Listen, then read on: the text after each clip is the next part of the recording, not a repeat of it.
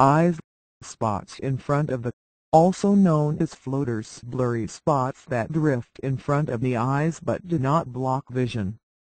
The blur is the result of debris from the vitreous casting a shadow on the retina. The spot is the image formed by a deposit of protein drifting about in the vitreous, the clear gel that fills the middle of the eye. Floaters are often described by patients as spots, strands, or little flies. Some patients even want to use a fly swatter to eliminate these pesky floaters. Floaters are usually benign, not serious.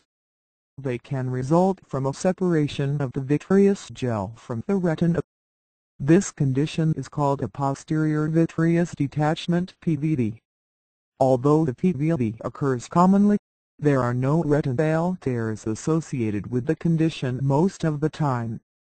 No treatments are available for floaters, although they tend to become less annoying over time. Remember also that floaters are usually not associated with serious eye problems.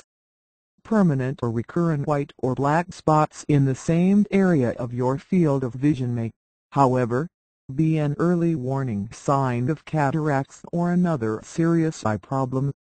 If you experience a shadow or curtain that affects any part of your vision, this can indicate that a retinal tear has occurred and has progressed to a detached retina. In this situation, you should immediately consult an ophthalmologist.